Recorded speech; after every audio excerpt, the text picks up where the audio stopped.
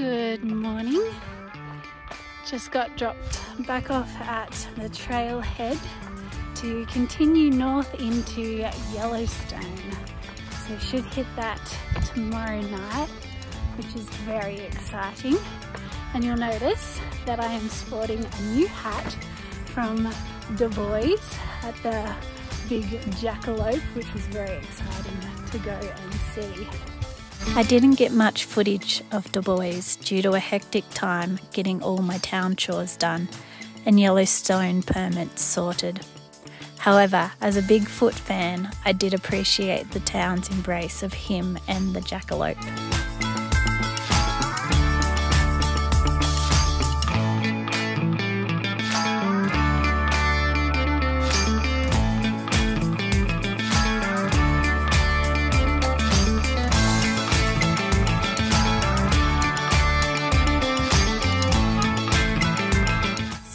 Got dropped off at the trailhead after being in Dubois this morning at about 9 AM, which is great.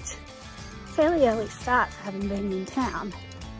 However, I need to do 31 miles today, which is just under 50 Ks if that helps.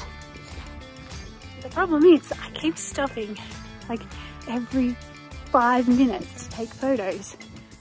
Check out this area.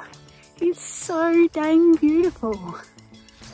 So I need to either get a wriggle on, stop taking photos and videos, or I'm going to be hiking when it's dark tonight.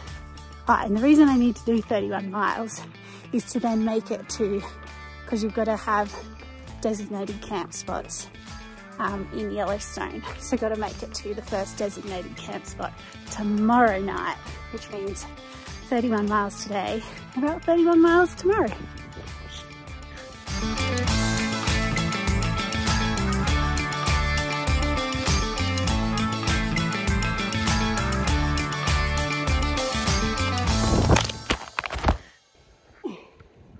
That should have been my first sign that things were not going to go well this stretch.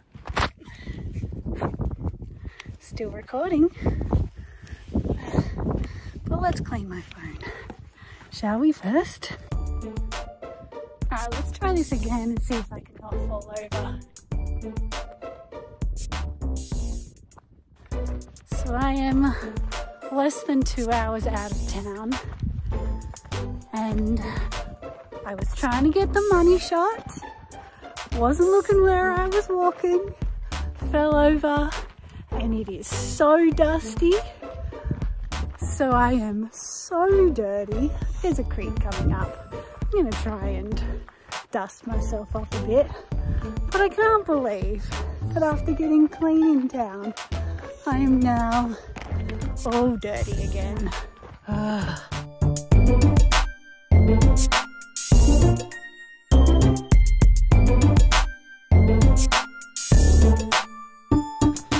So I think earlier today I made a video saying I'd done some incorrect math, and I have, well, it would be nice to do 30 miles today.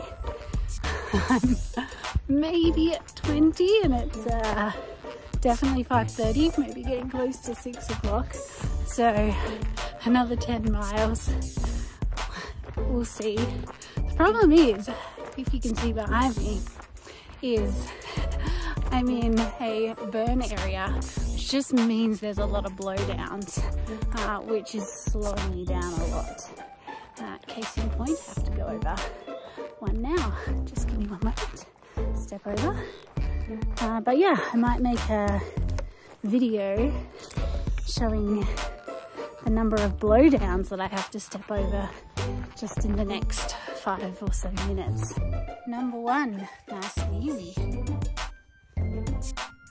Blowdown pile 2. Well, not actually, we got me on a switchback. Oh, okay. Blowdown number 2, nice and easy. Blowdown 3, not too hard. Blowdown 4. my river crossing. It is around almost 8:30, 8:25, and I've made it just over 25 miles. Probably got about half an hour of light left. However, I would like to do another 2.5 if possible. So we'll see if that's possible or not. It won't be in half an hour, but I wonder if I can night hike for a little bit. But there's a bit uphill, so that will take me, the 2.5 will take me slightly longer than if it was downhill or just undulating or flat. So we'll see. Hello, future editing Kez here. So that night I hiked until about 9:15, which was just on darkness, and then I set up my tent. But that's when the wheels fell off again. So we're gonna fast forward 2 days to the next clip to let you know what happened, and then we're gonna rewind again. I have a few updates for you. I have not taken many videos in the last few days since the day before entering Yellowstone. Because of my first day out of Dubois, that night I pulled my battery pack out of my bag and it was super hot. Sorry, small creek on a log to cross. Let me just do that. Done. And I know this about night core batteries: when they overheat, they stop working completely. So my battery pack is dead, which means that I've had to conserve my phone battery so that I could use it for what I really need it for, my GPS and maps and stuff. Which means I haven't been taking videos. Sorry, there is the sun right behind me. You're just gonna have to cope with that. But yeah, heading into Old Faithful in Yellowstone today, which means I should be able to at least wall charge my phone. And then I need to work out what to do about a battery pack. Sorry, just another creek that I'm gonna jump over. Oh, and the mozzies are out in force. Mozzies love Yellowstone, apparently. So yeah, that is my update. I'll let you know how I get on. But hopefully, yeah, I've got a little bit of charge off of my friend last night. So I got back 25% on my phone, which should be enough to get me into Old Faithful and hopefully take a few videos of some cool geysers and stuff as well. Now let's reverse a few days and I'll show you the few clips that I did get from those couple of days before Old Faithful.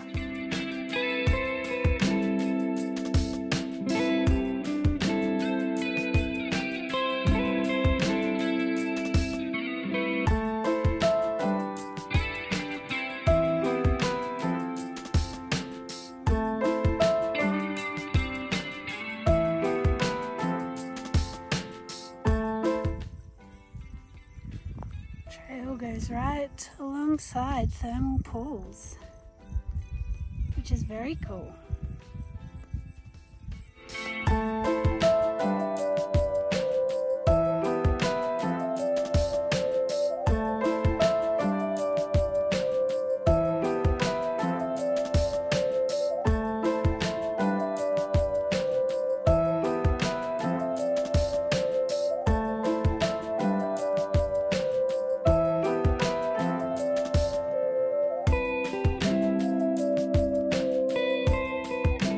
This now brings us back to Old Faithful Day.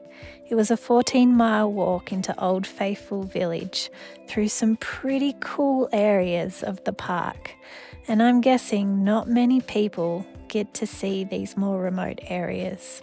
And I can't believe how close the trail lets you get to geothermal activity.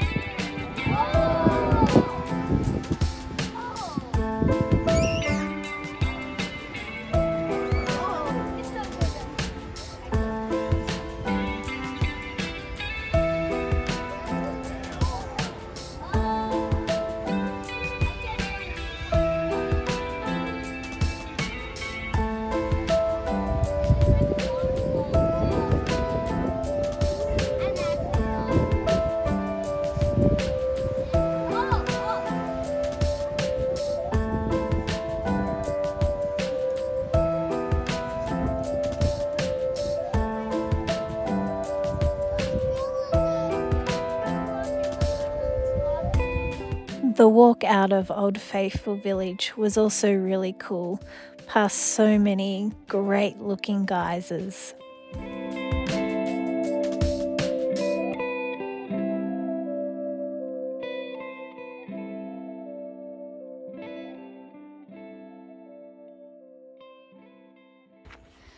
Good morning. So quick update, just crossed the border into Idaho, another state down, which is very exciting. Another state down. Whoop whoop. The trail for the next 400-ish miles kind of skirts along the Idaho-Montana border. So we'll cross into Montana as well a bit later today or tomorrow morning. And it just keeps flipping between the two until after 400 miles we get properly into Montana. I spent yesterday in Old Faithful Village, which was really cool to see all the geysers and Old Faithful go off, and did so much. Got my resupply done, ate, sorted out a battery pack, so I'm getting that shipped to me in 2 towns. So I just have to, keep my phone charged up in town stops and not use it too much to get me through to there. But that should be okay because I got a town in a day and a half from now and then another 3 days after that.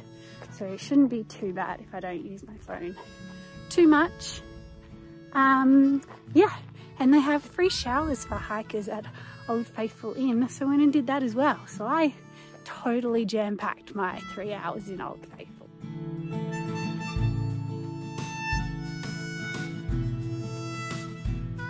I made it to West Yellowstone, which was a super great town for hikers with everything within walking distance. However, it was super touristy. But I did enjoy a day off there, particularly going to the Wolf and Bear Discovery Centre. And I hope that's as close to a bear as I ever get. 3.5 poop trails out of 5.